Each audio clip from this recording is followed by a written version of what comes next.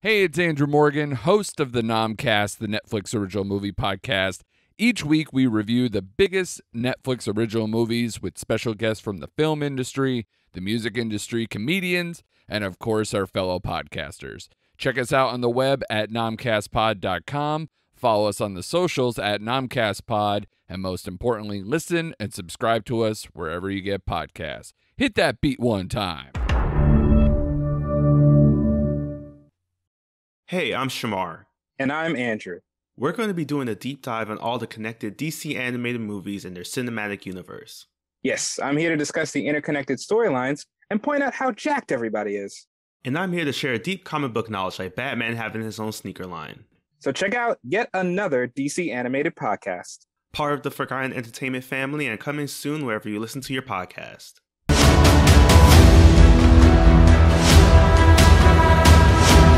Hello there, and welcome Nerdy Knights at the Well-Rounded Table to Bohemian Geek Studies, where we take extremely dorky dives into our favorite fandoms. I'm Colleen McMillan, Jedi Master and Rebel Scum collaborator. And it is I, Pirate Jedi, Anders True. And I'm just so happy, guys. I'm very happy this week. Yes, as you should be. As you should. Banger episode for Hondo. I also procure treasure and proton bombs because, every situation could be profitable. It's true. But no matter what rank you carry, one thing will always remain constant. Much to learn, we still have. Especially about Hondo. Yes. Hidden depths to that guy. This season on Bohemian Geek Studies, we are taking our detailed dorky dive into Star Wars Rebels, and today we're diving into Season 3, Episodes 7, 8, and 9, which are called Imperial Supercommandos, Iron Squadron, and I'm going to butcher this name, y'all, the Wynkahthu Job. It's better than I would have done, so. We're going to say that's right. We have done our best to scramble our signature, and we'll be avoiding spoilers. I mean, sometimes we may say that we're deliberately avoiding a spoiler. But I will throw in an adult content warning for the younglings, Ezra, Sabine, and that jetpack. Whew. Yep. Woo! But without further ado, let's hop on board the Phantom 2. Don't scratch the paint. We just got it. And head back to Concord Dawn as we explore our holocrons of knowledge. Colleen, let's punch it and open that first holocron. You got it. We're heading into our first holocron, the Journal of the Wills, where we go over the plot episode synopses for this week's episodes. We're starting with episode 7, which is Imperial Supercommandos. It opens above the planet Adelon with Sabine playing a game of Cubicad, also not sure how you say that, against prisoner of the rebellion and for the rebellion, Fenrau, leader of the Mandalorian Protectors. I love him. I just gotta throw that in there. I do love Fenrau, even if he's the dick this episode. Sabine tries to persuade Rao and his protectors to join the rebellion while he tries persuading her to join him in the fight for Mandalore. Zeb interrupts them to bring them into the briefing room, both of them, where Hera informs the Spectres and Commander Sato that they have lost contact with the Protectors base on the third moon of Concord Dawn. Oopsies. Sato thinks it's a trap because, reasonably, yes, it probably is, but Rao suspects something bad has happened. So he, Sabine, Ezra, and Chopper travel to the base to check it out, and Rao manages to knock out Ezra and stun Sabine with the blaster because, of course, Ezra's not paying attention. Eventually, they find Rao and discover that the Protector's camp has been attacked by other Mandalorians. Ooh, thought we were beyond the infighting. So, Ezra, Sabine, and Rao are then attacked by a probe droid. Gotta love an appearance by a probe droid. Before an army of Mandalorians who serve the Empire approach them. These guys look slick. They do look really cool. Ezra and Chopper are taken into custody as the Imperial Mandalorian leader reveals himself as Gar Saxon, orders his men to search the area for the others. Ezra denies being a rebel. First, he says he's Lando Calrissian and he's part of Hondo Anaka's crew. You know what? This is a more believable story than Jabba the Hutt. If you call up Hondo, he'd be like, I know that guy. Exactly. But Saxon and the Empire know that the rebels have been using Concord Dawn as a throughway to avoid sector patrols. Rao wants to sacrifice Ezra and just get the hell out of Dodge, but Sabine knows that the Empire cannot get their hands on the Phantom 2 because it carries the coordinates to their base on Adelon. Rao agrees to help get revenge against Saxon and proposes a truce with Sabine. He'll secure the ship. Sabine can free Ezra and Chopper. Yeah, that seems like it's totally going to work out fine. Yeah, great As idea. Sabine, like, oh my god. It's a yeah, good plan. let's listen to fucking Fenrau. Sabine, you're smarter than this. As Sabine and Rao put their plan into action, Ezra uses the Force twice to save Chopper from Saxon, who's trying to shoot him in the head. That's just not right. Which prompts Saxon to realize that Ezra is much more valuable than he first thought as a Jedi. Question about this moment, though. I mean, I would think that Ezra is like good enough with the Force now that he doesn't have to do the whole close your eyes two-hand thing. Yeah. Like he could probably just do like a finger flick, like. Well, you would hope so. Maybe it's because he's panicking that he kind of just goes back to his old ways. But you would hope in front of people he wouldn't do this. Yeah. But he does because it's Ezra, and what can we expect from Ezra? Sabine comes in and saves Ezra and Chopper, but Rao steals the Phantom 2, because of course he does. Saxon realizes Sabine Saxon recognizes Sabine as House Wren, and Sabine pretends to yield to him before getting Chopper to send a disorienting feedback into the Mandalorians' helmets, leaving them writhing in pain. Good work, Sabine. Amazing. No notes. She grabs Ezra in maybe one of the funniest moments in all of Rebels and flies away on a stolen jetpack. And there's a race to Saxon's ship. He's got his little gauntlet that they're going for. Before Saxon and crew can kill the rebels, Rao arrives, thank the frickin' gods, and announces that the rebels are under his protection. Like, get away from my kids, bitch. Like, yes. I was a little surprised there that that the Mandalorians didn't catch them a little sooner because, I mean, yes, Sabine has a jetpack, but she's also carrying the weight of 2 people. Yes, she is. Maybe they were finally nervous about Chopper being flying around near them too. Finally, like, can we not disregard the droid? Like, for fuck's sake. He probably has a missile stashed in there somewhere. He probably does, knowing Chopper. He's got knives and shit in there too. So Saxon's like, nah. These kids are mine, and so are you, Fenrau. But Rao basts him with the ship's frontal cannons, and the rebels escape. As they travel back to safety, this is a really sweet moment. Rao agrees to join the rebellion, and Sabine welcomes him into the family. Aww. Very sweet. Yes, and a nice little callback to the opening of the episode. Next up is episode 8, Iron Squadron. We see the ghost in this. Fucking kids. Times I'm glad I don't have any. We see the Ghost and a Phoenix Cell Hammerhead Corvette arrive above the planet Mykapo, where the Galactic Empire has a base. The rebels are there to evacuate rebel sympathizers when they spot a freighter in space distracting some TIE fighters. Hera contacts the freighter and warns them to get out of there. Like, we can help you escape now. But a very young male voice declines the offer, saying that the Iron Squadron doesn't run.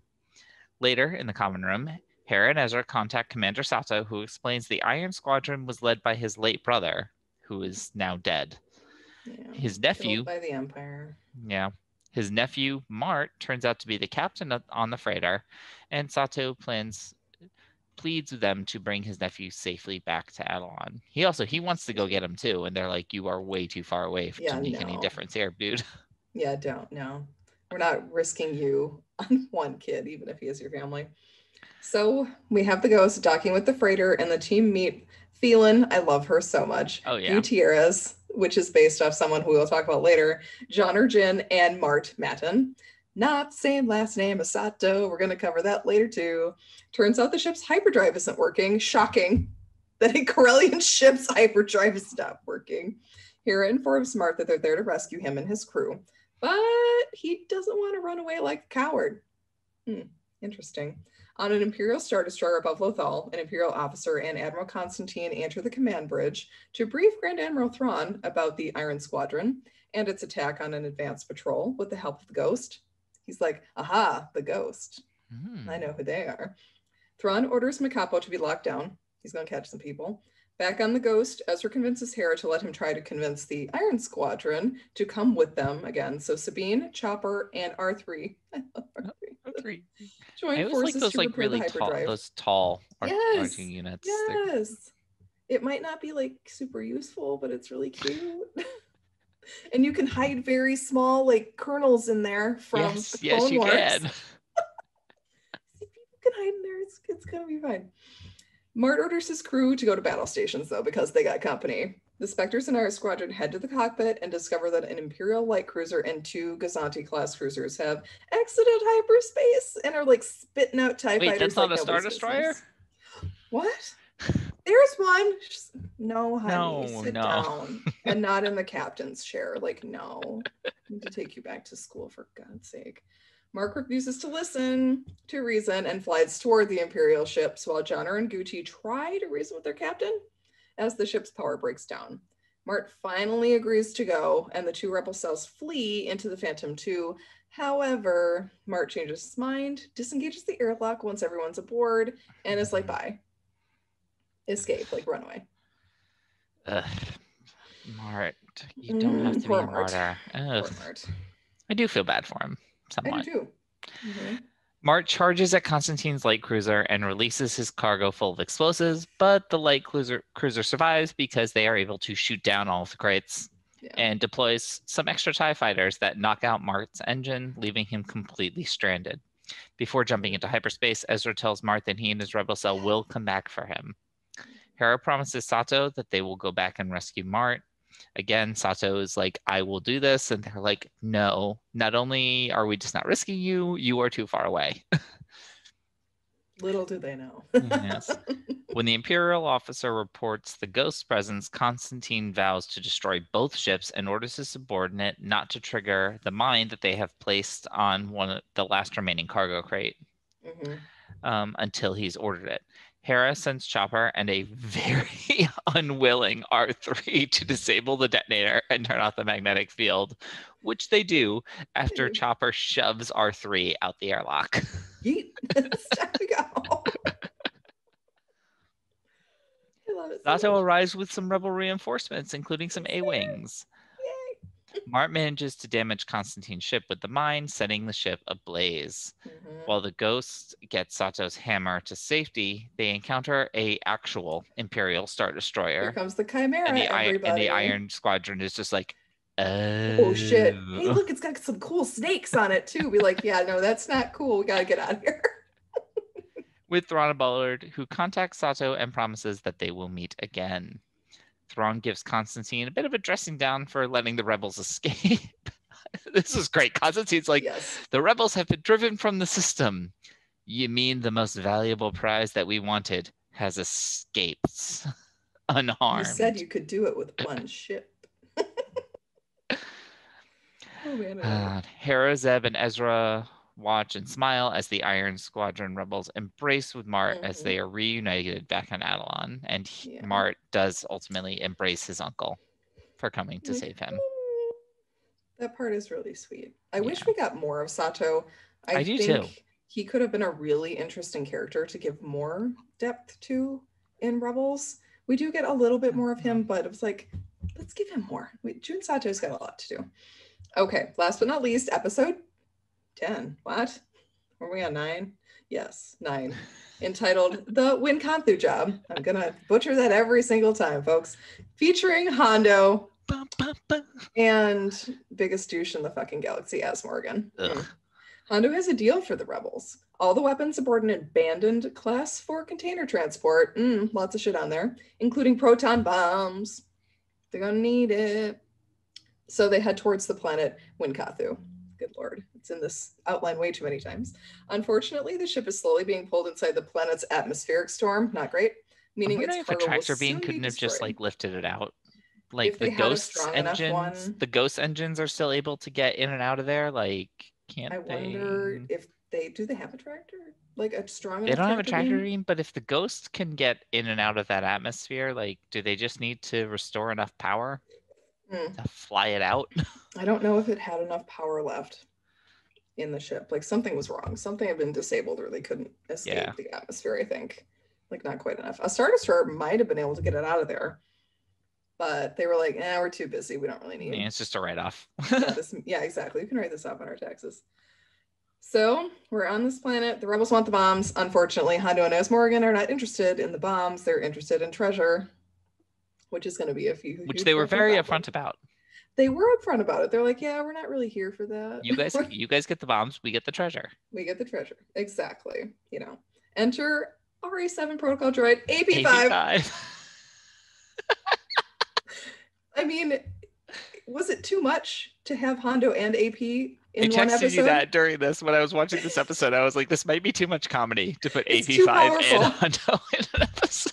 It's too powerful to have these two comedic geniuses on this freaking show. And two, having as Morgan also is another comedic part. Like, Yeah. this is just a chock full episode of funny, which is basically what it is. It's a humor episode, everybody.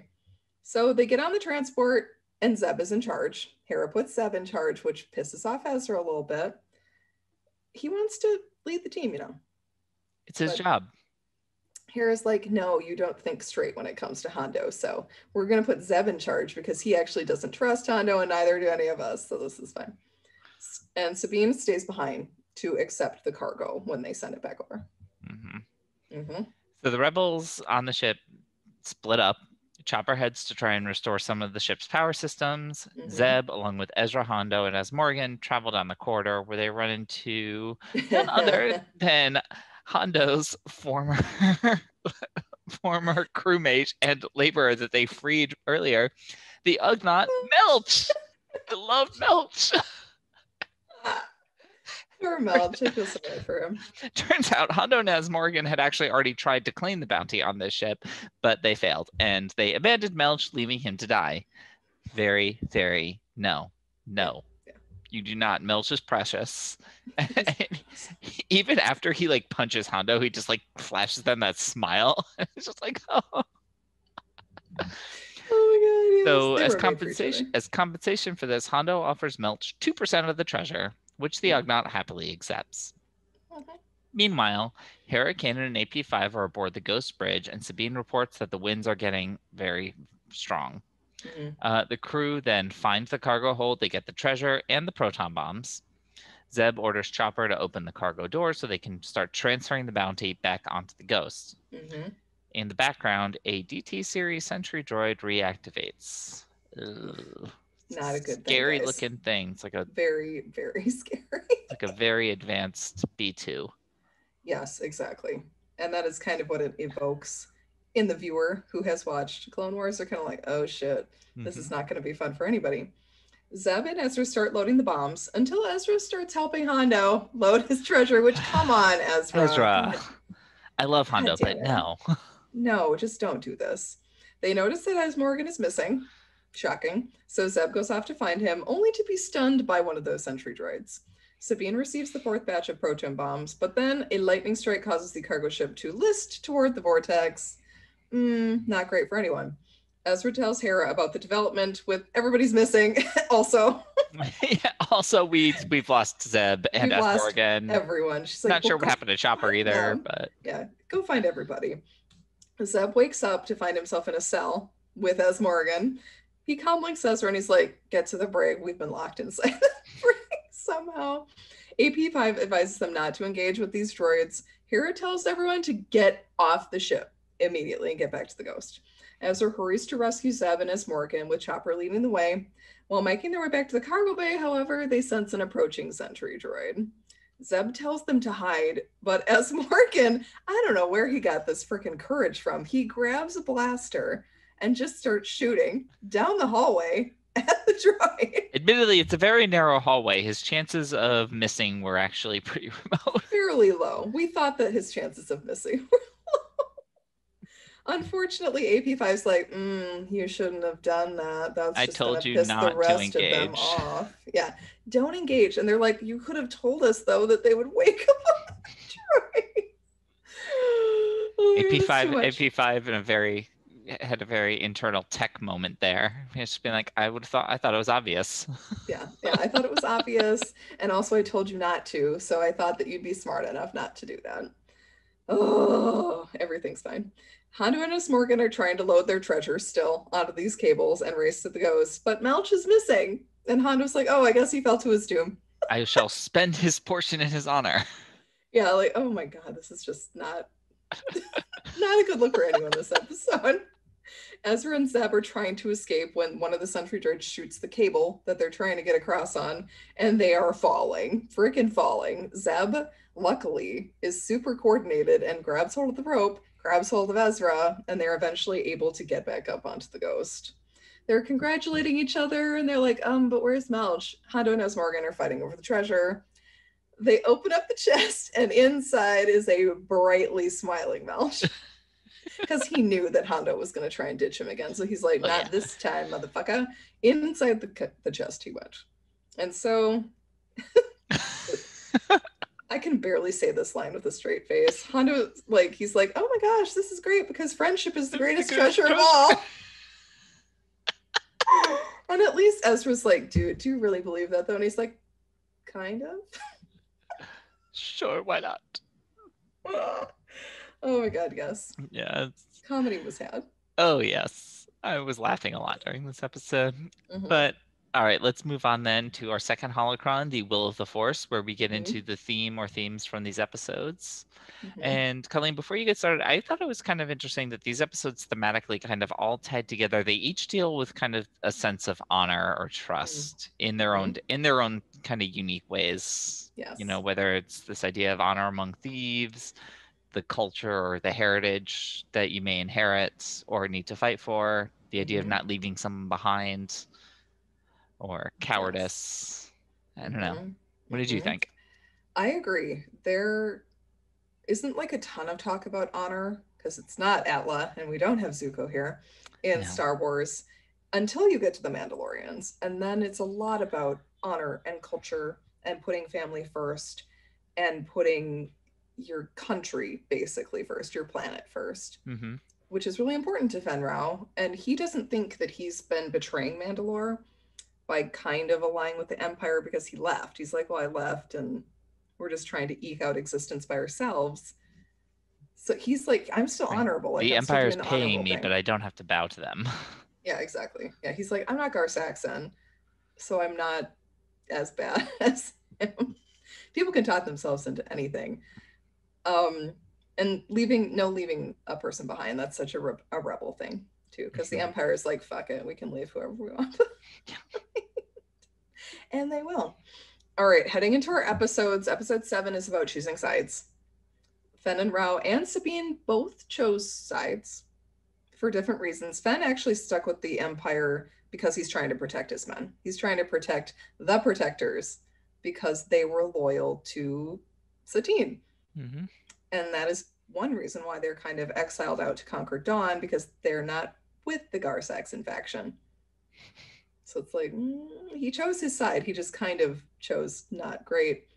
And then Sabine, of course, left the Empire. She chose to, she thinks she's saving her family also by leaving, which Fen apparently tells, and Gar Saxon says, nope, that's not what happened. They're actually on the Empire shit list now because you left. So it doesn't work out every time when you choose a side, but I'm super proud of Sabine for sticking to her guns. Absolutely. She knows that she's doing the right thing. Exactly. And she is. In the end, I think Fen trying to protect his men was also super honorable.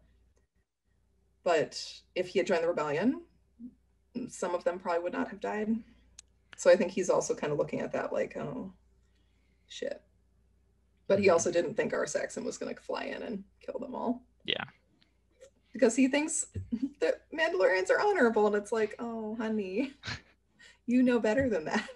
You know better than that. Episode 8, we have the perspective of growing up, the youthful illusions of invincibility. This is so huge here. All 3 of them have this like delusion of grandeur that they're actually harming the Empire in some way. Yeah. And it's like, you are protecting the sympathizers, the rebellion sympathizers on the planet. But in the grand scheme of things, this isn't that huge. And the only reason that Thrawn put any muscle behind the attack was because Mart was Sato's nephew. Yeah.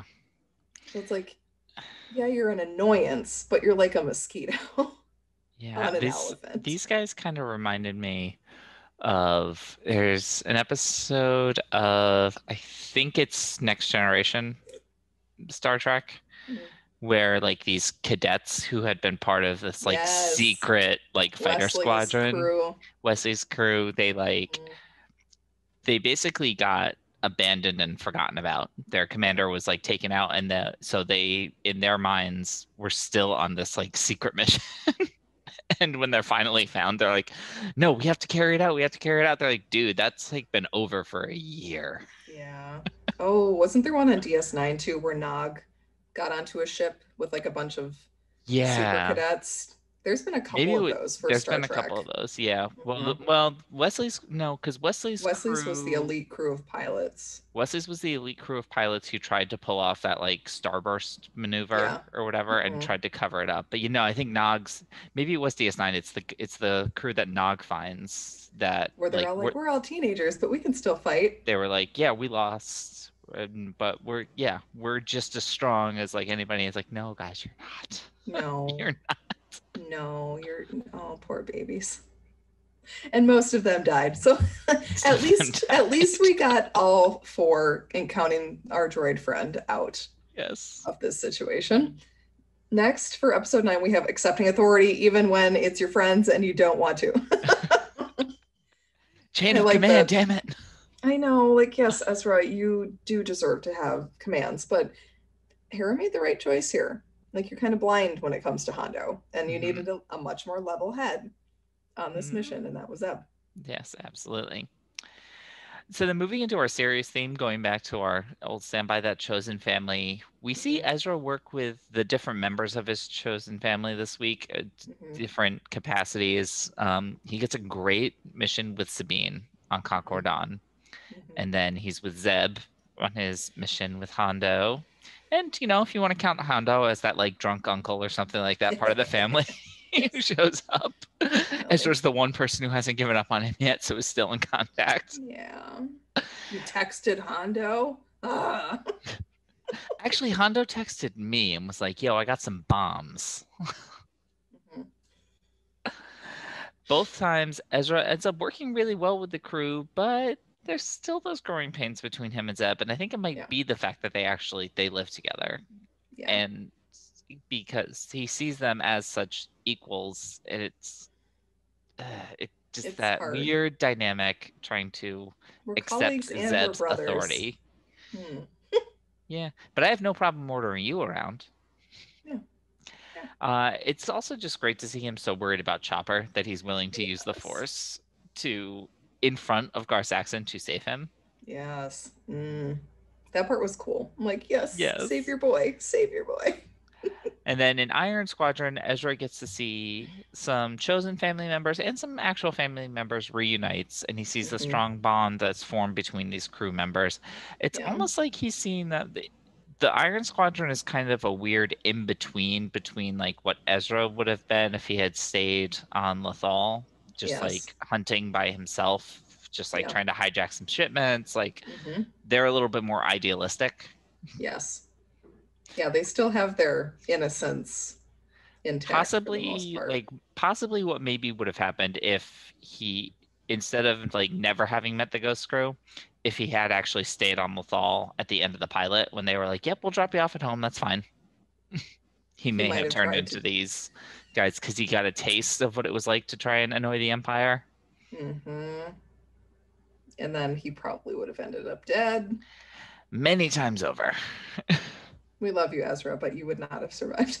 No. All right, I think we're ready to head into our third holocron, which is the Galaxy's Populace.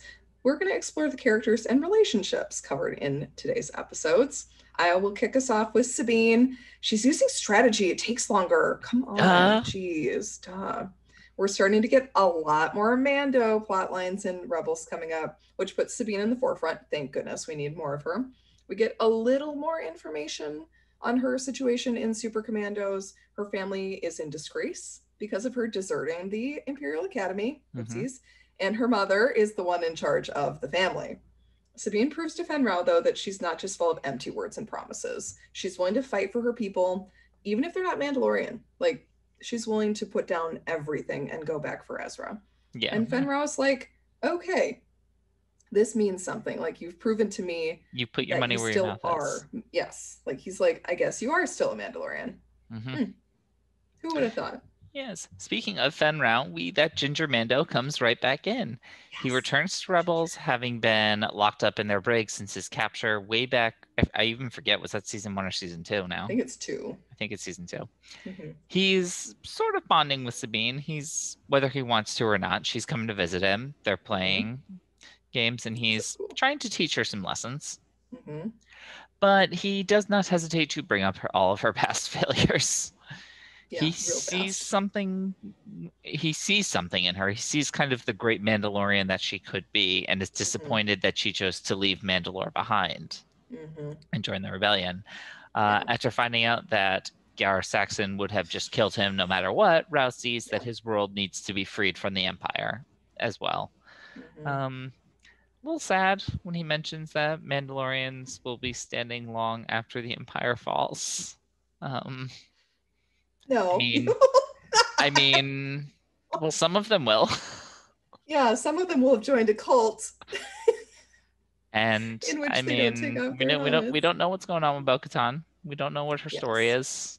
We just know that they're all very scattered. Like, if there are any Mandalorians left, they probably are not on Mandalore. Yeah, Mandalore is Mandalore wasn't exactly a luscious paradise at that point anyway. No, definitely not anymore. We all saw what happened to Concord Dawn. Yes. Oh, I'm very concerned. I'm also very surprised that you're still able to live on that half of the planet. Like, no. I know Star Wars doesn't have a whole like physics thing going on, but no, not even a little bit. They're like, oh, sure, we can have a base here. No, honey, you probably can't. But speaking of other Mandalorians, Gar Saxon, this fucking guy, he is one of my most hated Star Wars characters. I hate him so much. His name literally means spear swordsman. So, he's going to be a pain in the ass, for real. Yeah. Saxon points out to a Germanic group who's also big on invasions, the Anglo-Saxon kind of deal. So it's basically like a white guy with a sword, which is basically like what Mandalorians are, especially if you've seen the Clone Wars. It's just a white guy with a sword, pre-Vizsla, frickin' Gar Saxon. We can go on and on. He's actually voiced by Ray Stevenson, who was in Rome with Kevin McKidd, who voices Fen Rao. Interesting. Connections! And we'll have more connections with more Rome people later. Yes. In Rebels, that will be coming up. So yeah, Saxon is a member of Clan Vizsla. We'll go over that a little later. He was a chief member of Death Watch and Maul's faction of Mandalorians during the Clone Wars. He's really adept at political maneuvering. Like, he was caught at the end of Clone Wars and put in jail. So he has finagled his way out and into power with the Empire. He's been ruling since the end of Clone Wars, when Bo-Katan was taken out of power. Yeah. And then we have the titular Iron Squadron. This squad started off as Commander Sato's brother squadron, but these kids are all that's left. Yeah. Each of these members is named after people in the Lucasfilm universe. So Mart is named after story group's Matt Martin. Goody Therese is named after Auntie Gutierrez, who is the host of Rebels Recon. I love her. And John or Jin was named after John Harper, the producer of the Star Wars show. So it's worth noting here that Mart is using his mother's last name, not his dad. He is not Mart Sato, showing that he's trying to kind of steer away from that connection. I mean, what do we think about this? What happened that made him want to change his name? His uncle knows about it, so it must have been a pretty big blowout. Yeah, I think something real bad happened, because he also keeps going on about how he doesn't want to be a coward. And it's like, does he think his dad died in a cowardly fashion in some way? Does he think his dad was trying to run? Does he think that his uncle ran? Like, why is he so fixated on this? And why would he change his last name away from Sato? It had to have been some sort of teenage, like, you're not my real dad, flip a table and like run away or something. And then his dad dies and he's like, fuck. I mean, it's possible that maybe he's trying to honor his mother. And that could be too. Yeah. But I mean, when he first sees Sato back on Adelon, it's a tender moment. It's It like, is so I sweet. never in a million years thought you would actually ever come back for me.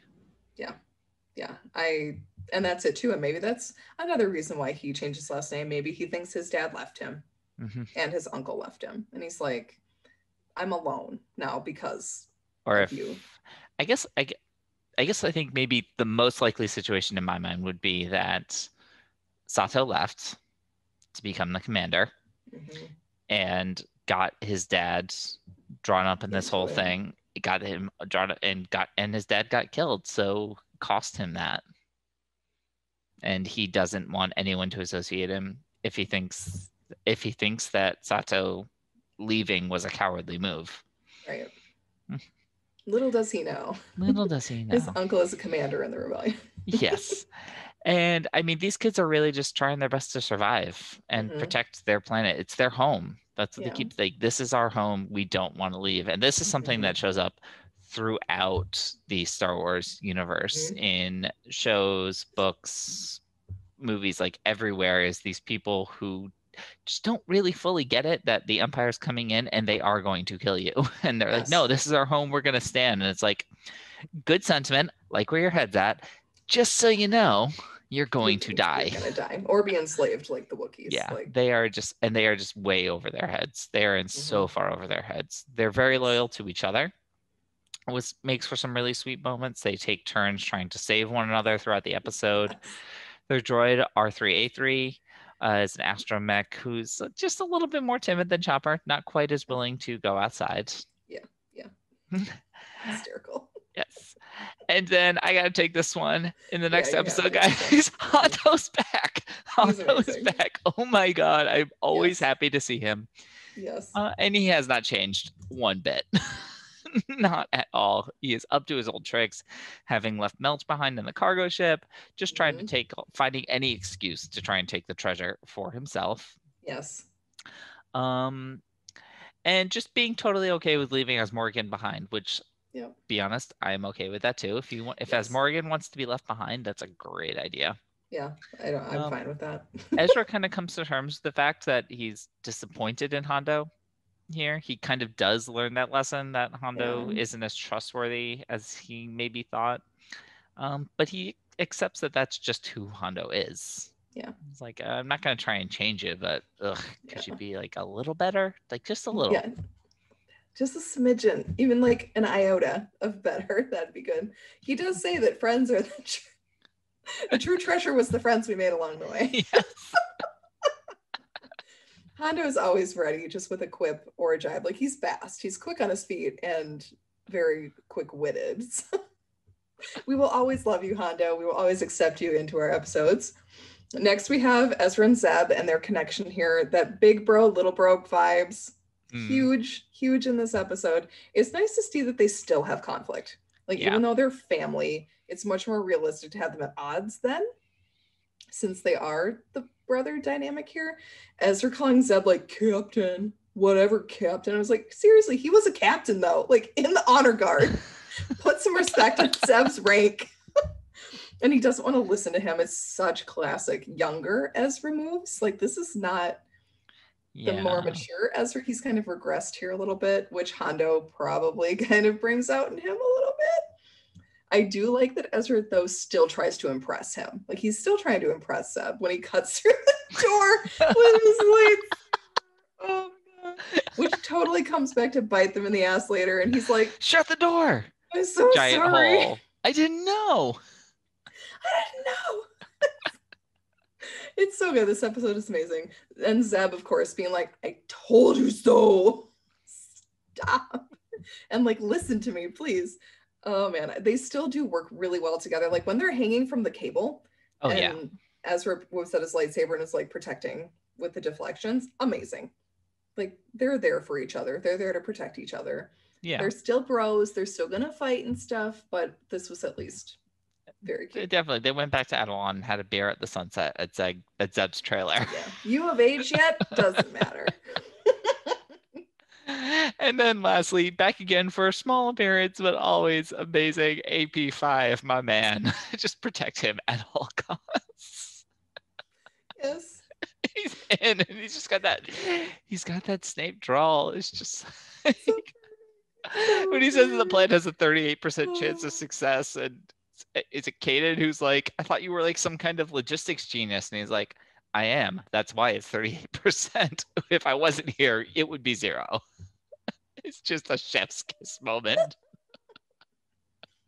I love him so much. The fact that we got more AP5, I'm so here for it.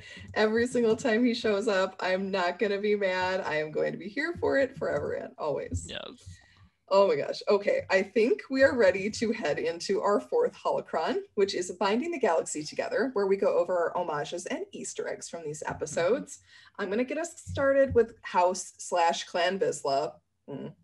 Lots of tough looks coming from this family. They are one of the main ruling families of Mandalore. The Vizslas were prime antagonists against Duchess Satine Kryze and her pacifist faction during the Clone Wars. Mandalorian clans kind of work like the families from Game of Thrones. So like Vizsla and Kryze would be like Lannister and Stark.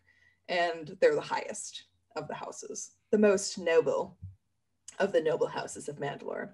Whereas like Ren, Sabine's family, and Saxon are lower level noble families who were aligned with a certain house. And these two were aligned with House Vizsla. Yeah. Which is why Fenrau too is like, ugh, gross. Gross, Clan Vizsla, I'm Clan Kryze. Like, yes, we know.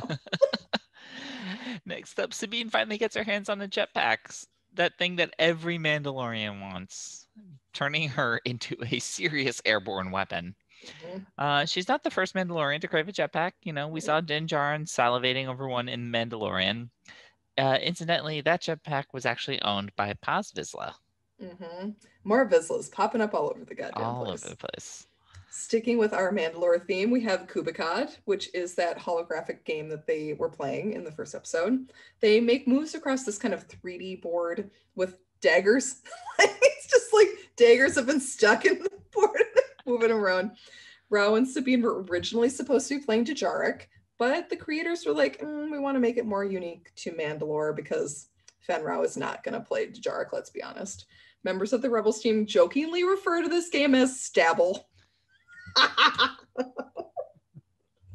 And I think it's worth noting, I think this is the first canon appearance of Kubikad, but I think it did originate in a Legends story.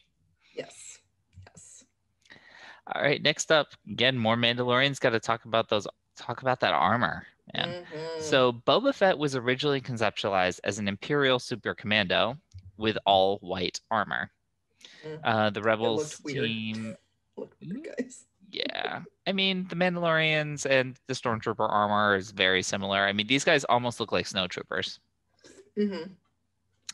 So the Rebels team took that concept and made the Mandalorians who were loyal to the Empire have that white armor with just little touches of color. And then Gar Saxon still sporting that red that was his signature as a part of Maul's faction. He lost the horns off the helmet, but he did lose the horns off the helmet, which is probably a good thing. They're just stop it, Gar Saxon, stop it. Yeah. Next up, we have the Iron Squadron ship, which is a YT-2400 light freighter named Sato's Hammer.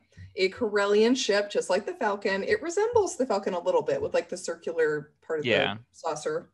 But this is like a newer model. One of the Rebels crew described it as the Chevy van of the galaxy. Like they're everywhere, but they get the job done. In Legends, this really popular character called Dash Rendar has this heavily modified YT-2400 freighter called the Outrider. Great ship name, Dash Rendar. Great ship name. And then we have Thelans. I really didn't notice this much on my first Rebels watch, but I noticed it a lot more after reading some of the books. The Guti, who is in the Iron Squadron, is a Thelan. This is a rare sentient race who were often subjugated to slavery, a lot like the Twi'leks, because they're beautiful and they have a lot of like artisans. So they were taken by people and put into slavery. No, just bad looks for the Empire all over the place. Besides Guti, there are a few other notable Thelans in Star Wars. Chasna Shattuck from the Alphabet Squadron books. Please read these books. She's amazing. She is a lesbian queen. I love her so much. She actually is a music collector, so you get a lot of music references from Chaz. She has tons, and she really likes heavy metal, which is fun. And then we have Latz Razi from the Clone Wars, who was a bounty hunter who was kind of allied with Boba Fett. I really enjoyed her too. Love her. Next up, the planet Wynkahthu. This is a gas giant located near Ord Mantell. Shouts out to the Bad Batch. Its breathable atmosphere was very helpful with this mission. The Imperial cargo ship stuck in the atmosphere was a Class 4 container transport that was made in the Kuat shipyards. I wish we saw more of Kuat. I'd like to see more. I see it. You see the name everywhere, and we don't get to spend too much time there. And then lastly, those security droids do look a lot like the Dark Troopers from the Dark Forces video game and Season 2 of The Mandalorian. They were originally going to be using probe droids for that episode, but they decided they need something a little scarier. Also, probe droids acting as security just don't quite work. No, it seems kind of off. I'm glad that they chose these maybe guys. You would have sent a probe droid to confirm that the ship goes down. But yeah, it's fine. All right, y'all. Before we move into our next holocron, we'd like to take a quick break to hear from this week's sponsors. This episode of Bohemian Geek Studies is sponsored by Relief Factor. Pain from everyday living, exercise, or just getting older is one of the leading causes of trips to the doctor and sleepless nights. It interferes with daily activities that can keep us from spending time with the people we love. If you have everyday pain, it stands to reason you need something you can feel comfortable with taking every day. That's why doctors invented 100% drug-free Relief Factor. Now, tens of thousands of customers are using Relief Factor for every day to become mostly or completely pain-free. 100% drug-free Relief Factor features 4 key ingredients that each work on a different metabolic pathway to support your body's natural healing processes to respond to pain and inflammation. Now you can try Relief Factor too. The 3-week quick start retail price of almost $70 is now available to our listeners for just $19.95. Head to the link in our show notes to find out more. Start your journey to better health and less pain today with Relief Factor. And we'd also like to tell you about Fiverr. Do you need a freelancer to help with your website, either a designer, or maybe you need someone to help write expert articles and blogs, or an expert presentation designer to help you with that big work project? Look no further than the #1 freelance marketplace, Fiverr. You can find designers, programmers, and more within seconds, some for as low as $5 per gig. Fiverr is the ideal tool to help you with pressing projects. Just post your gig or search for freelancers and you're off. Don't deal with the hassle of finding freelancers by yourself. Let Fiverr help you. See the link in the show notes to get started. Please note, Bohemian Geek Studies is an affiliate partner of Fiverr. We may receive commissions on purchases and services you buy after you click the link. These commissions help support the growth of Bohemian Geek Studies, and we appreciate your continued support. All right, everybody, it's time to head into our 5th holocron, the Newbie from Naboo. This is Flo's first time watching Rebels. These ones are going to be a little tougher tonight.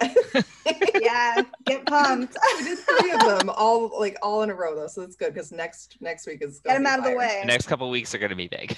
Yeah. Okay, I'm ready. It starts to get crazy real fast. She has been tasked with watching all the episodes, giving us her takes and her questions. So let's see what our ambassador for Naboo thought about today's episodes. Okay, so 3 episodes today. To be honest, I watched these during my daughter's nap time and she didn't really let me watch them. So, so I've got some of Char's takes in here as well. My daughter Charlotte is 3.5. She does not want to nap. Yeah. Oh yeah. She had a particular take for episode 9. Have you made her a Sabine dress yet? No, not yet. But she actually has a Sabine costume. It doesn't fit her yet. Okay. Yeah, she does. It just doesn't, she needs to grow into it. She also has a Poe costume and she's got a Leia costume. Nice. And she's getting a dress for this week that I will share with you guys, but it is Star Wars. Yay. So very exciting. She loves Star Wars. She actually does. She cuddles with me. She's like, Mommy, I just don't like the ones with Darth Vader. And I was like, Darth Vader's probably not going to be in these, baby. And she's like, okay. And she just sat and she was like, this is great. And I was like, okay, perfect. So somebody liked them. It just wasn't me. They were very fun. They're fun and action packed, but they're not they don't seem integral to the story. Right. Which is always tough for me, as we know. Okay, so let's go through it. Episode 7, I honestly did not even write the episode titles, but whatever. I'm going to call this one Fenrow's a Dick. Okay. And super hot. He's okay. He's not the hottest for me. And No, like I he's not think just like just the dickishness like makes him really not hot. Phantom 2 looking great. Just gotta shout that out. It's looking really good. Good job, Sabine. You crushed it. Literally half of these notes just say Fen Rao WTF. Like literally, it says it numerous times on this paper. Okay, I did have one question. So when Fen Rao takes over Phantom 2 to then land it, I feel like in the past couple episodes and this one, there's been a lot of stunning. And I don't really understand why they're not shooting to kill at this point. I mean, they're kids. I mean, he just want to kill kids. Okay, but like he Because definitely plot. was willing to kill them. Yeah, they have plot armor. Okay, but that's it.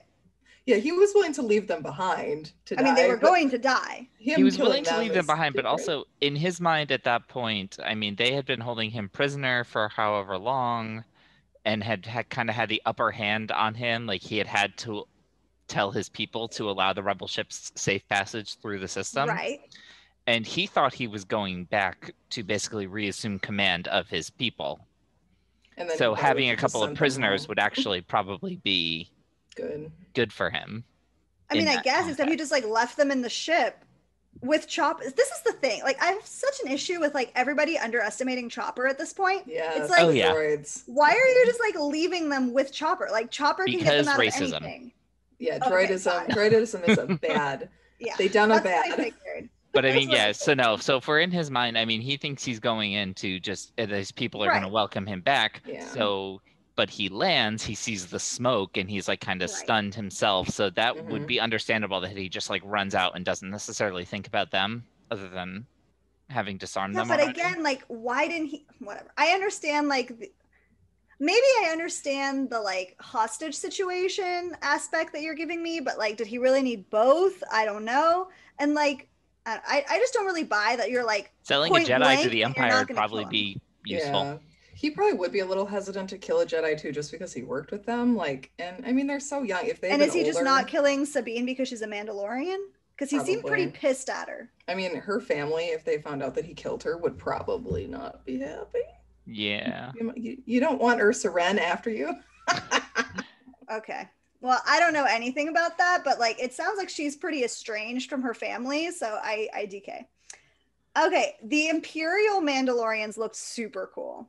Yes. Mhm. Like that Beskar was poppin'. It looked great. I mean, at least I'm hoping they've got Beskar. It seemed like they were in like Yeah, that's real Beskar. Beskar. Okay. Okay, Gar Saxon is an asshole. Yes. Really Yes, don't he like is. him. No, he can fuck right off. Yeah, he needs to stop like immediately. I really don't like that guy.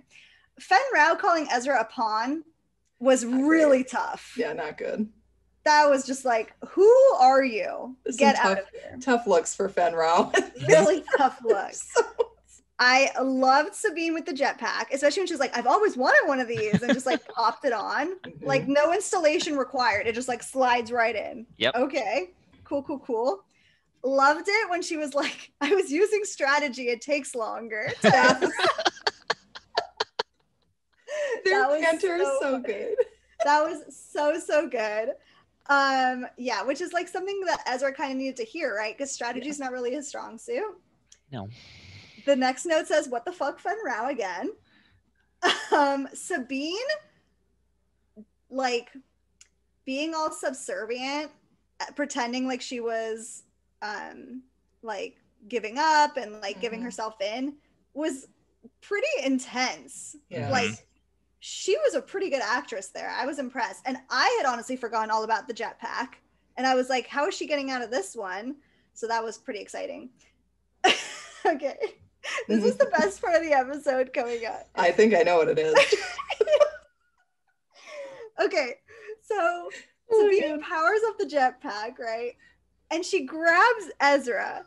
And Ezra gives off this oh, Girl's touching me. and it was just like Boner City over there. Yes. Oh yeah. Holocron It City. was so good. He is holocroning like crazy later. Yeah. Oh, that night he holocroned hard to that memory. Yes, that was amazing. I just like his eyes got huge. He was just like, "What is happening?" So that was really, really great. I just really liked the whole sequence of like Sabine flying, holding him, Chopper flying, holding Ezra. That was so cool. My next one says I love that look.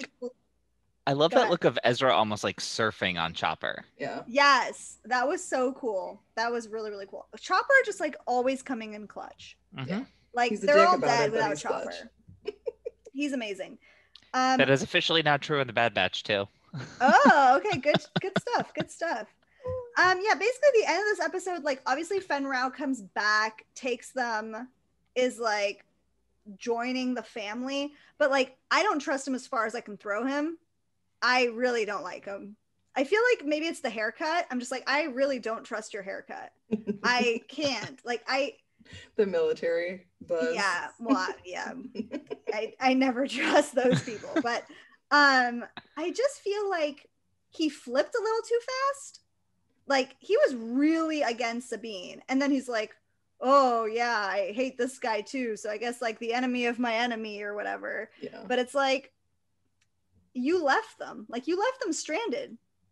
You took the ship and went. Yeah, I think he kind of likes Sabine. He doesn't want to. Yeah, I think he's got that like really grudging sassy. respect for her, and Yeah.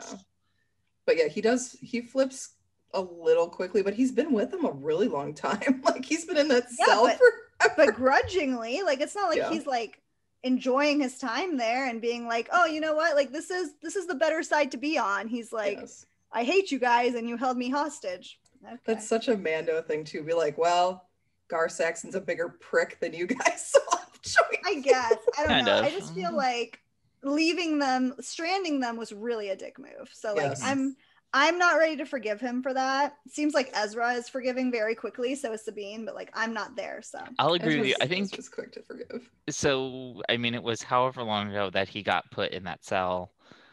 A check-in with him, maybe like halfway between then and now, just to kind of remind you that he was there. Like a conversation with Sabine before now would have made this turn seem a little bit totally easier. And honestly, like I don't even remember how they got him in the first place.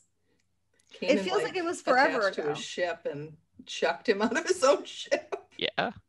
I don't even remember. So then when he showed up, I was like, I had a vague memory, and then like I recognized the like place, but this is the thing, Flo. You think all these are side quests, but everything in Rebels comes back. And I actually mean that literally notes, everything will come back. Yeah. Damn it.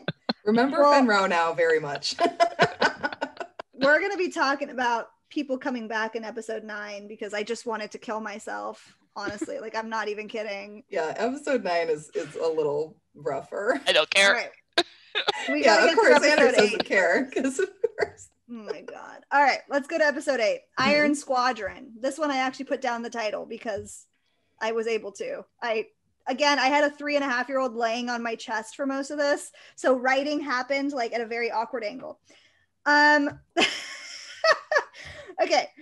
This first note says Mart Mallon equals Space Justin Bieber. A little bit. The hair is like so perfectly swooshy. I'm super into it. It was supposed to be like 1970s hair, like Beatles. Oh, was it? Monkeys. Yeah, that was their original concept. That's hilarious. He definitely just looked like a California surfer boy. So I mean, that's my frame of reference there. Like every guy in my middle school had hair like that. It's pretty good, except with frosted tips because that was the thing. Oh yeah, always. Duh. Never Okay. did the frosted tips. You would look great. You should do them now. Very end. Let's all talk Anders into doing frosted tips. Everybody, once we get to 6,000 downloads, Anders will frost his tips. You heard it here. Okay. Next, so they're on their ship, right, with the Iron Squadron. Ezra, Sabine, Chopper have gone over. Were they eating space pizza? This is what I really need to know. Looks like a waffle. It's some sort of rations. Yeah, some sort of like MRE or something. It looked like wood, but it also looked like a pizza. Yeah. And I was very confused as to what they were eating. So that was all confusing. Then I just wrote Thrawn. That was exciting to see Thrawn again. Again, he knows the whole plan without even like batting an eye or like saying more than 5 words. Mhm. That man has the flattest diction I've ever heard in my life. Yes. Oh yeah, he doesn't give very much away with his voice. He is unfazed. Oh yeah, He unfazed. just is there. Also, I feel like I'm either getting more used to his forehead or they have toned down the forehead. And I I can't think you're tell getting which used one to it it. is. Mm. Okay, He's you slowly think? pulling you in. You're getting more and more attracted to him, just like Colleen. I don't know if it'll happen from Rebels. Mine only happened after reading the books. I just feel like the blue skin red eye combo is like very jarring. And I'm like very freaked out by it. And also I feel like Hey, he's combined like with the white unicorn, he's an American boy. Okay. However, he also looks like a sexualized Smurf, which like I have issues with. I did not really understand this plot line. So I'm going to be honest. What is wrong with this kid? Like, and why does he have a death wish? He's a teenager who he's a teen with just nothing left to lose. Doesn't understand. Yeah, he thinks he's invincible. I mean, that's the whole. Well, okay, so you could definitely tell that he didn't understand because he thought everything was a Star Destroyer. Right. And they were like, no, this is definitely not. No. This is like honey. And then they're like, that's it. Okay. So I get that. His parents are dead, right? Mm-hmm. He's related to Sato. He's the nephew or something. He's the nephew. Right? Okay. Yes. How did he end up there? Why that's his home. That's their home planet. I know, but how does he have a ship? He's like 2 years old.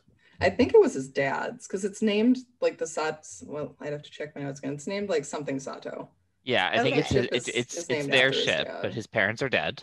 So is this like a revenge thing? Like, did the Empire kill his parents and now he's like doing this? Because he didn't seem like he really like had a dog in the fight. He was just like, fuck the police, you know? Like he was just like, a little bit. I hate authority and I'm just gonna like blow up cargo. Well, kind of. And I mean, his dad was killed by the Empire. So that's part of it. And this is kind of like romanticizing the idea of being the hero, right? They have successfully hit a couple of these Imperial ships and forced them to run. So as a teenager, you are very much so this is kind of like The Outsiders. He's like Dallas from The Outsiders. That's a good analogy. Just even West Side Story gang kids being like, I can't die, everything's fine. Okay. Yeah, he's just got that teenage delusions of invincibility, and they've had a few wins, so they think they're even cooler. But there's only 3 of them. Mm-hmm. There's only 3 of them. Were there more of them at a time that have died, or they just started off with 3? They're just like, I think it's just been these 3. Yeah, his dad's whole squadron was killed because that was the Iron Squadron. I feel like even as a teenager, you know that 3 is not a solid number to go against the Empire. 3 plus droid. But I think they just don't have an actual concept and this gets into a couple of things. I think number one, that a lot of people, even if they have like a ship like this, they don't necessarily travel that far. They don't have like we Very as the audience and like the Ghost crew have gone all over the galaxy. Right. These people don't really know about life outside their own system. Mm-hmm. A lot of them have probably never actually left that one planet. Yeah.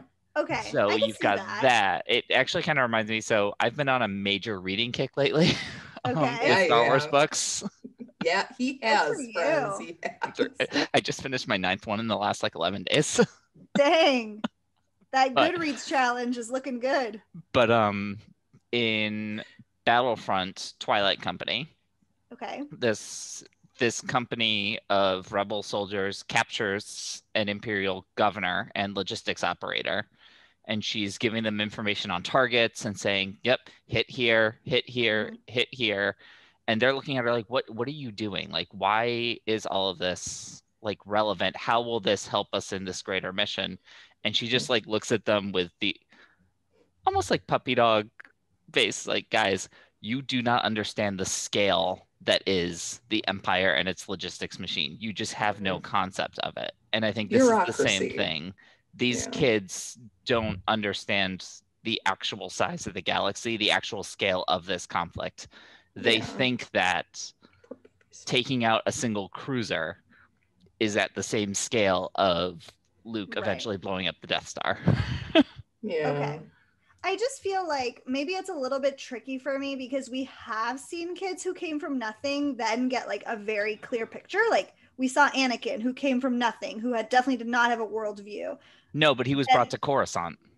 He was, but like, right. So I feel like we believe that. Mm-hmm. And then we saw the same thing with Luke. Like Luke came from nothing on Tatooine, all of a sudden like is a hero for the rebellion. And then we see this kid who like is kind of stuck in ignorance, and it's kind of like, well, why? Yeah. But I guess we see Ezra like trying to explain that to him, where he's like, well, Yeah. I didn't want to leave my planet either. Yeah. And it's like, does this guy even know like where Lothal is, or like? Probably not. Probably not. He probably's like Lothal. What? Right. Where the fuck I don't is know. that? I would say the best part of this episode was Chopper and R3. I love R3. Chopper just like shoving R3 was R3's so like, weird. I don't wanna. Yeah, that It's was like, pretty funny. too bad. Also, Yeet. them just like fighting right at the beginning, where R3's like, "This is my ship, bitch." So that was pretty funny. I like Chopper's like, you can't fix shit. Well, Get out of the way. But actually, like, why is R3 there? I mean, Again. Although to be fair, he Chopper knows like how to also do didn't some fix it. stuff. Yeah, I mean, Chopper's probably better just because he's had Hera to Right. learn from. But yeah, R3's like, I think he's more like a baby droid. So what happens to this Mark kid now? Like, is he just like hanging out with Sato? I don't know, but Oh, definitely remember that he's around. Yeah. Okay. All right. I feel like this is going to be a thing where it's going to be like Mart's going to join like Sabine's old friend. And it's going to be like all the people back together that like you forgot about because we haven't seen them in a million years. All right. Everything okay. will come back eventually, Gotta Flo. keep sprinkling. Just keep sprinkling. Okay. All right. I can't with this. Okay. And then we get to episode 9. 9 is fun. That is mostly what 9 is. And Yes, to give it like is. the Zeb Ezra conflict a little bit more, but Okay. for the most part, so it's just like what's happening. if I was watching this week by week, right, as it was coming out, one episode a week, correct? Yes. On Yeah. Disney XD. Okay. Mhm. So if I turned on Disney XD and I was like, oh my God, guys, it's Rebels night. Like, I can't wait. I got my popcorn ready, my like Capri Sun or whatever. Okay. If episode 9 came on, I would throw something at my TV. I'd be like, nothing happened. Can we not? Okay. So first of all, Pigman comes back. Yeah, As as Morgan. Oh, I hate him. I hate him. I so hate much. that guy so much. I do too. This is right when Char came into the room. And I'm like, Char, that's Pigman. So then Charlotte decides to give everybody else a name. Because I was like, well, his name's not really Pigman. It's just what I call him. So let me just tell you, and this is for you, Anders. She has decided that Hondo should be called Prickly Man. She's like, Mommy, he's got so many pricklies on his chin. Like, he's going to be Prickly Man. And Hera is Green Girl. So That's fair. That's fair. it was pretty good. Pretty good. Those are literally my only 2 notes on the episode because I had a kid on me. But basically, this was just a silly episode. Like, It was. was It was so very much funny. fun. Very silly. I fully agree that it was fun, that it was very funny, that Hondo had some like really good one-liners for sure. I did like the Zeb Ezra conflict. Clearly, like Ezra is very reluctant to take orders from anybody else.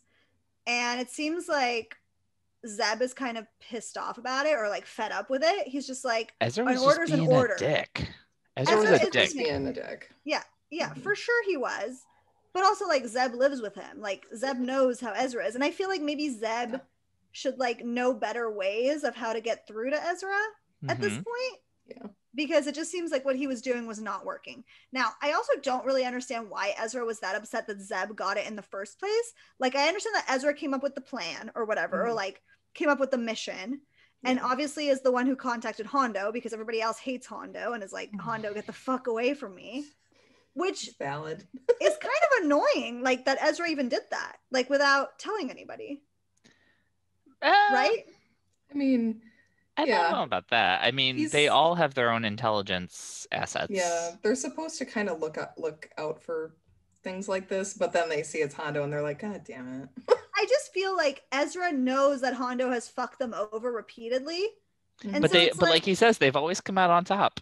Yeah, luckily. Yeah, 100%, right? Like just through luck. It's not like, and I don't even feel like Hondo's like giving them good information as an asset. He's just like there. He gives it to them, but then he always like He always backpedals because he has to double-crosses cover for his them. ass. Yeah. Right, like this one, he's like, oh, there's bombs, but also treasure. And it's just like, okay, like, did they really need the bombs that badly? Like, Yes. Yes. I just feel like, okay, so maybe instead of like going to find Hondo, like, how about you find a bomb maker? Like, how about you recruit a fucking bomb maker instead They're of all in recruiting the Hondo? they're all in the Empire service. That's not even possible. All the bomb Come manufacturers? on. Are you kidding? The weapons manufacturers? Yeah, they're all pretty on very controlled Empire places. I mean, they could get weapons, but they might not be as reliable. Yeah. So their plan is just to steal bombs for the rest of this war. I mean, they could have they had Vizago, which is where they were getting so much of their Right. stuff from, but now they don't have him as an asset anymore. Right. So Okay. it's kind of Remind like me what happened scrambling. with that guy? Vizago, we will see him again. We will I see him again, figured. but the last time We'll we see saw him again. him was when they had the He's on Lothal. yeah, they had the So- ion disruptors and the walkers came. It was the episode with Yeah. C-3PO and Leia. Or not Yeah. with Leia. Was that Leia's episode? Okay, and Vizago knows No. that Ezra is a Jedi. Vizago does know Yes. Ezra is a Jedi, but he's Okay. holding on to that still. Yeah. Right. Okay. Got it. So he's on Lothal where they can't go. And But he they- can't get off. You'd think they'd be able to find like a backdoor dealer, but then it could turn out to be like Benicio del Toro's character from Last Jedi, Yeah. who could turn them over. So it's very iffy, like what they could do. But then Hondo's super iffy also. They're basically in a position where they have to take what they can get. Like just feel supplies, weapons, ships are a constant problem for the rebellion. I But just it feel seems like very little bang for your buck kind of there are situation. people out there making things. Like if we take a look back at like Solo, like Enfys Nest was out there making shit. Yes. So we don't like know where she is. Right. why can't they just like find somebody like, I mean, or just like read a book? How about you read a book about how to make a bomb? Somebody You learn still how to need make the a bomb. You still need the materials. Yeah, and, I think the and proton bombs are tools. really rare. Like I don't remember. There's not a lot of talk about them I because feel they like have a it lot of cannot be this lasers. hard. Making a bomb cannot be this hard. People make No, Molotov but cocktails. also and they're also making remember that bombs. these aren't just like regular bombs. I know they keep calling them bombs, but I'm pretty sure they're like torpedoes. These are the things that you load into an X-wing to shoot Yeah. down the Death Star. It's very specific. Like It these just need to be seems these like- need to come off of like a machine manufacturing line to All work right. properly. We need to get AP5 on this immediately. even Yes, even if yes, all that that could is work. true, like there's really no better way than Hondo Right. to Well, I mean, keep they- going. Like I know you love Yeah. him, Anders. Oh, I do yes, love I him. do love I him. do love I him. know that you stan him so hard, but like he is repeatedly fucking them over, like Mhm. repeatedly. He is. He doesn't here though. He doesn't fuck them over here. He just fucks over No. as Morgan, and he tries to fuck over Melch, which I Yeah. do not actually Yeah. forgive him for because Melch is adorable. Melch is amazing, and he left him for dead. And I was like, Hondo. If he, I if he know wants to this- fuck over as Morgan, I'm fine with it. Oh yeah, Sure, yeah. sure, Shove S but, like, Morgan off the platform. It's I fine. just feel like he still wasn't helpful. Yeah. And even when he was like, "My treasure," where's like he's a blundering fool in this one. He is, Yes. Now, and it's I don't know. hilarious. It is very was funny. funny. It was funny and cute. Charlotte loved it. She thought it was so funny. So I fully agree with that. I just This was don't for feel the like, kids. Yeah, Yeah. and that's all. That's all I care about at this. I'm Alright. like, yo, he's fine. It's not a top tier. No, it's definitely not a top tier Rebels whatsoever. episode. I'll definitely go with you on that. I just feel like if you're gonna win this war, you need better people than Hondo on your side. That's how I feel. Sorry, Hondo. There's like, yeah, Yeah. it's so hard. I mean, a lot of people are dead too. That's like, oh, the Empire's killing everyone.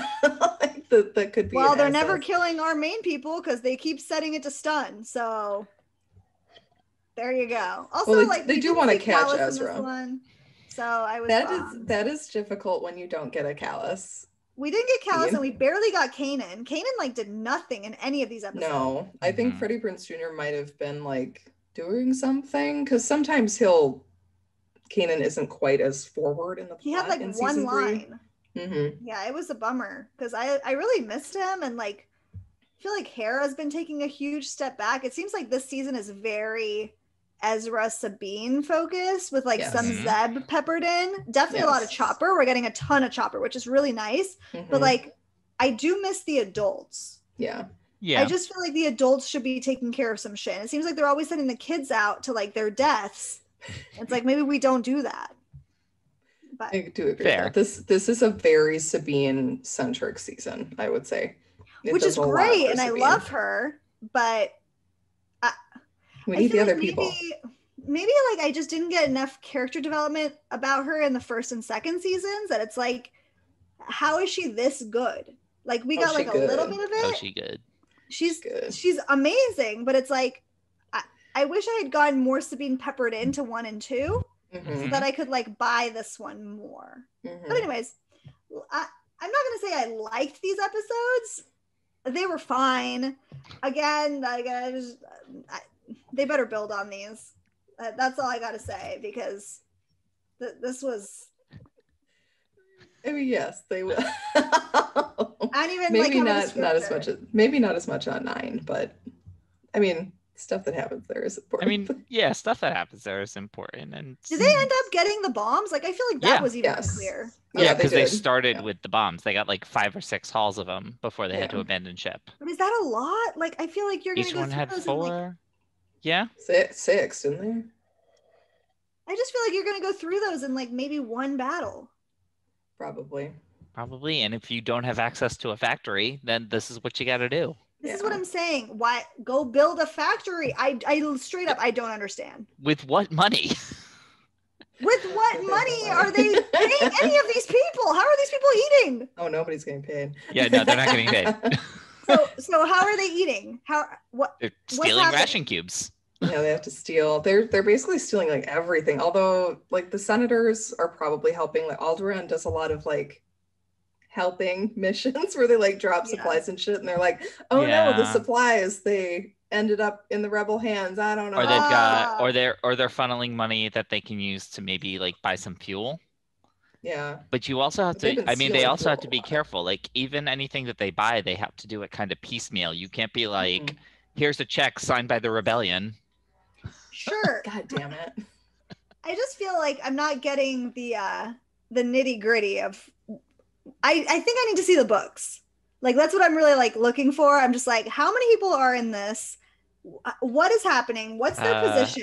What are they good for? Bail Organa is paying a lot of people, I think. And his wife, Breha, the Queen of Alderaan, is doing the books. I would guess that she's doing all the books, but I think that's where a lot of their money is coming from is like Bail Organa, Mon Mothma, who are wealthy in and of themselves, so they can be like, here's some money skimmed off the top of so why can't they build a factory with that? Oh, they'd get caught real quick.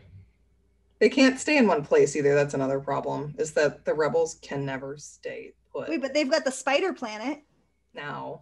Yeah, for now. Okay, so build a factory there. Team. Okay, a spider-fueled factory. The spiders just like run the machines with their little click-clacks. And then there's like the weird moose guy. He could do something. How about we like employ him? Honestly, I mean, just like if they put a factory on that planet, Bendu would freak the fuck out. That's true. Bendu needs to calm the fuck down. He won't. All right, he needs to get the program.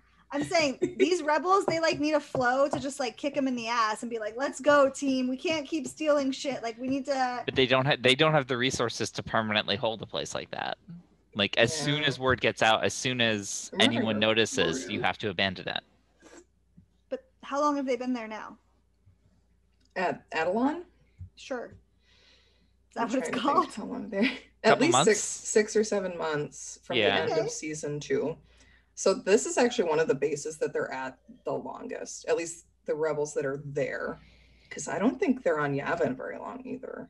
No, they're not on Yavin that long. They're not on Hoth that long either. Yeah, they're really not on Hoth that long. They're like jumping all over the place. And then they're out in space. They don't have a base. They're just operating from the fleet. I mean, I guess the people who are on I'm trying to think of anywhere where there's like a more stable base, and there really is not. Mm-mm. They're just kind of like going out to these weird semi bases where they can hang out for like a week or a couple days, and then they all beat feet again and they're out of there. I I just guess feel like Makala. manufacturing should be a priority for these people, or finding manufacturers who can be bribed or are like somehow like more in like the outer rim and can like kind of stay out of sight from the Empire, more or less. Like, This why is are we true. not like, I We don't need know, like distribution. Where's our distributors? This is definitely true, and I'm with you on that. That would be great.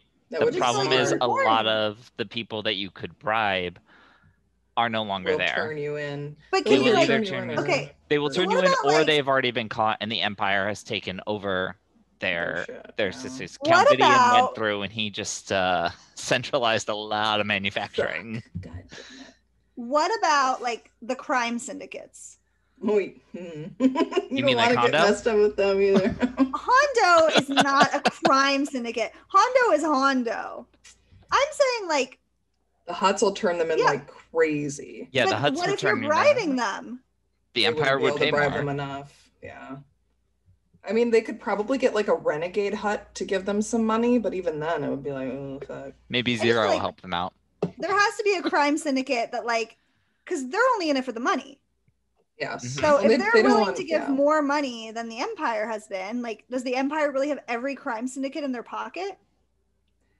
Not like Not in a necessarily way, in their they- pocket, but I mean, they if it's influence like, them. They let if- them continue their slavery, which is a lot of what the crime I syndicates mean, want. we've spent a lot of time now talking about how the rebels, while they have some funding, they do have a money problem.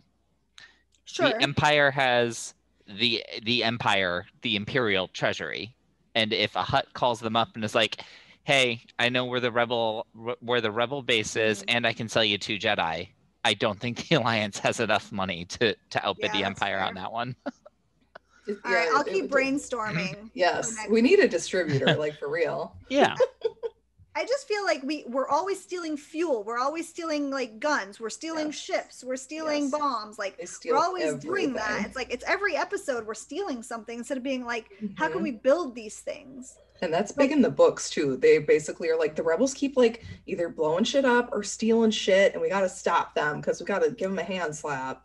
And or we'll okay, drop out. here's where I'm actually like, they had that one ship maker who gave him the B-wing. Mhm. hmm And it's like, okay, so like you thought about like finding somebody with talent, like Mhm. recruiting people who have a certain talent to the cause, right? They did think about it for that 1 second, that one episode. And then Well, they've they're done like, it. They've got a lot of talented people now. They also Yeah. need the raw materials. Yes. all Yeah, right. that's hard too. They've They got will to try to actually. keep recruiting people too. I mean, I think most y'all people are giving me a don't lot wanna of be recruited. excuses as to why they're not being successful right I mean, now. they had at They the only have a battle- 1% chance of success. at of the defeating at the battle Empire. at the Battle of Yavin. There were 30 fighters that went up. They had several 30. pilots left over because they didn't have enough ships. They had like 5 or Yeah. 6 extra X-wings or Y-wings laying around, but they couldn't They're all fly. broken. They were all Yeah, they're all broken, and they didn't busted. have this. They didn't have the materials to fix them. That's to why send up more Porkins pilots. died. you I'm know just what, Wedge? saying- You know what, Wedge managed to do it. Hmm? Wedge managed to compensate. Yeah, but Tom Wedge Porkins- is like it an just ace finished. pilot. Yeah, Wedge is like Wedge can get it though. I Yeah, think Wedge can Porkins get is it. classified as an ace too, at least he single is, ace. but Wedge is like a prodigy. They're Yeah. even like, he hasn't been flying that long, and holy shit, look at that kid go. I just finished from a certain point of view. So, Yes, that's where, yeah, oof, that's a tough chapter to get through. all right. Oh man, all right. We are going to figure out this distribution problem. We will figure this fucking out. I mean, I will not rest. The Ravenclaw is on it. Gonna break the case. Okay, so we're gonna head into our 6th holocron, the Conjecture at the Cantina. This is where we ask our questions about the episode and look at some wider Star Wars lore. Even though we already just did that, freaking Rebellion, get your shit together. Mhm. The first one, I'm going to cover what did Dave Filoni and crew have to say about these episodes. We're going to kind of go in a little bit with Mandalorians because this is going to be a really big, important thing coming up for basically the rest of the show. Yep. Why are most Mandalorians following Gar Saxon? Seriously, he's the dick who's aligned with the Empire. Pablo Hidalgo said that stability is the main driving force. for the people of Mandalore and in the Mandalore sector, basically. There isn't as much constant infighting as there was during the Clone Wars. Like, they got done with a massive civil war. The Empire put somebody in place and is like, here you go. Everything's going to be peaceful now. Most of the citizens are going to be like, good. I want to be able to just go to my job and live my life And not be blow secure. up. And not blow up. That would be good. Not every Mandalorian is a fighter, like Fenrau or Sabine. They're more of like the elite nobles who have all this fighting experience and know how to fight, whereas most people in Mandalore just want to live in peace. So that's kind of where they are with Mandalore, why they would be fighting against people like Fenrau, who are like, we're the protectors, though. We're supposed to protect the person in charge, but no, fuck you, Gar Saxon. We're going to our own busted up moon. Yeah. Speaking of that busted up moon, they did that to themselves, Flo. That is a civil war against Mandalore situation. Yeah. Yeah, it seems like that's happening a lot. It does. And actually, I thought for this episode, it might be worth, especially with what we know what's coming, to... No, we don't. What's coming? Well, we know that Mandalore, like Colleen said, Mandalorians are probably going to be a major factor moving forward. Okay. That Gotta do a check-in. Yeah, we're just going to do a check-in and kind of go through what we have seen on screen throughout Clone Wars and Rebels, like up until this point with the Mandalorians. So we start out pre-Clone Wars. The Mandalorians had kind of always been in this constant state of war. They're either fighting each other or they were even long time ago fighting the Jedi. Spoiler alert, the Jedi won. Unlike the Clone Wars. What? So eventually, the Duchess Satine and her group of pacifist Mandalorians managed to win power and try to change the Mandalorian culture to move away from violence. This is during the Clone Wars that this happens. Yes. She wins power. Then Death Watch, a terrorist group under the command of Pre Vizsla, attempts to terrorize and overthrow the government because they want to return to the ancient warrior ways of Mandalore. Ultimately, Death Watch will align with Maul and become a part of his shadow collective that he was building. Together, they take out Satine and take over the planet. And then Maul kills Pre Vizsla, who thought that he would be able to take out Maul in one-on-one combat because he's a dumbass. So fucking ridiculous. But then Palpatine gets wind of what's going on Mandalore and is like, Maul? Really? So Palpatine goes to Mandalore, captures Maul, defeats him in combat, and kills his brother Savage Opress, which ultimately creates a bit of a power vacuum and plunges Mandalore into a civil war. I believe that is the one that's the civil war that takes out half that moon, right, Colleen?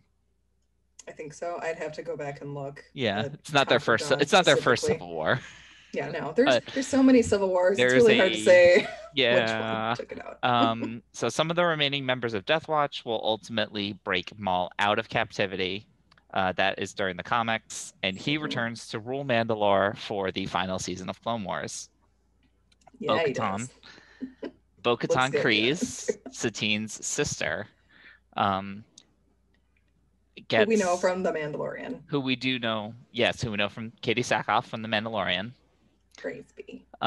She recruits the Republic, who sends newly returned Ahsoka Tano and a battalion of clone troopers, including Rex, to lay siege to Mandalore. At the end of the Clone Wars, they capture Maul, and a bunch of stuff happens after they leave on the ship.